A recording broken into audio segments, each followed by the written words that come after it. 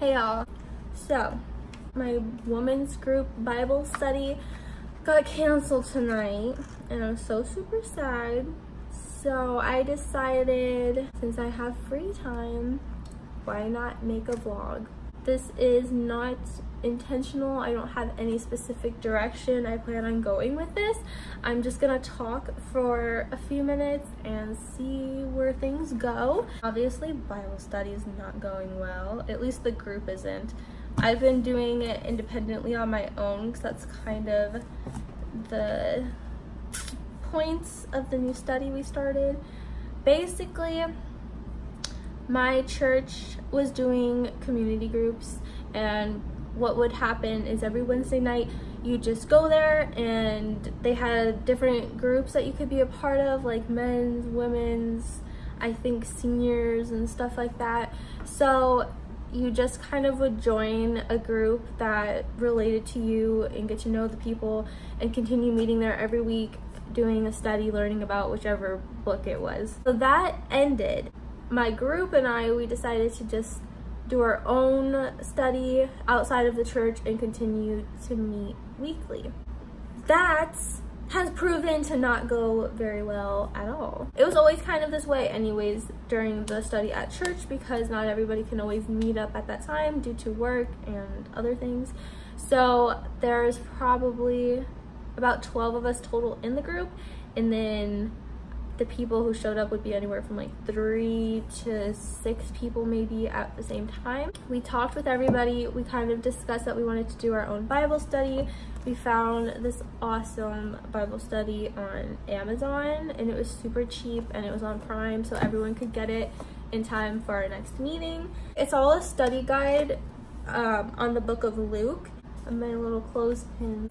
It's like an actual study. It tells you verses, there's questions, there's some background information explaining everything and putting things more into context. I have my little notebook here. I don't know if I want to show you guys. It's kind of like sloppy, but there's that. And so I've been really enjoying it, and I personally always, like, I love studying. I love learning more. I watch documentaries all the time for fun. Through doing this and taking notes, like, I already have everything memorized that I've written on the first couple of pages, and I know I don't have to refer back to the text to say like, oh wait, what were we talking about? What is the story about? I just remember it. And I get, for everybody it's different how you remember things, but I'm totally like I need to do it myself. I need to write it myself. Once I write it, it's stuck in my brain. So I've really been enjoying it. But it is a daily study. Whereas before we would do we'd meet up once a week and go over a few verses, and like that's how we'd learn the story. This is 6 weeks and it's 5 days a week. So, and each day is pretty long. I just started last night to kind of see how it goes, and not anywhere near through day 1, and I worked on it this morning as well. I understand for the girls it may be something that is a little too much for them. It's not exactly what they were wanting to do, but I do know 2 of them are kind of down. They still felt like it was a lot to do it every day. But right now it kind of looks like there's only 3 of us total who are really into doing this study, this daily study. Sorry, this camera's like fallen. Basically the whole group is just falling apart. We also changed the day of the week that we were meeting, and I feel like that wasn't the best idea for everyone. Tonight only 1 other girl was able to make it, so it would have just been 2 of us, and last week it was 3 of us. So I don't know what's gonna happen with that. If you have any ideas of how to find other women of any age in my city, you don't need to know where I live, but just like, how do you find people locally without just going to the church? We need more people who genuinely have the want to dive in and study and learn more instead of just talking about it, chatting and going. Because for me, with the women's group, I love my ladies, I love having girl time, but my main purpose of doing so is to learn about the Bible as well, and learn the stories and just make it more fun, because I can do it myself since they showed me the Bible app, the most amazing app in the world. If you don't have it, get it.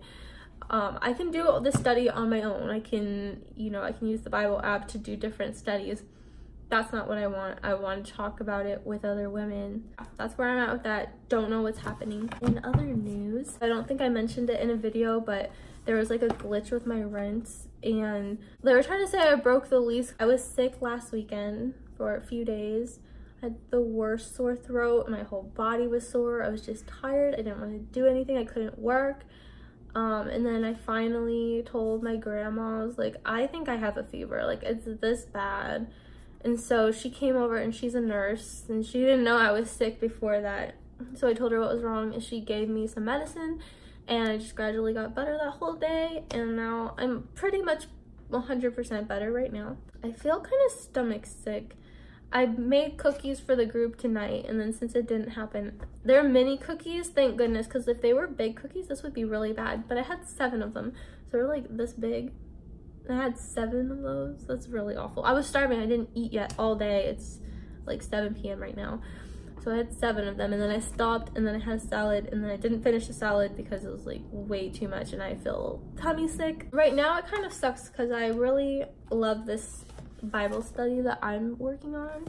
I don't really want to just join another group right now and do whatever they're working on. I like doing things like this where like when I'm bored and I have nothing to do, I'm like, okay, let me work on the study. And I like it like that. I don't like it to be like, oh, I have nothing to do until Wednesday. I don't know. Give me some, I need advice. I need Christian advice down in the comments below. Something, somebody. Church, work, Max is good. Family is pretty good. I do need to book a flight to Florida though. It's been, I think, 2 months since I've been there.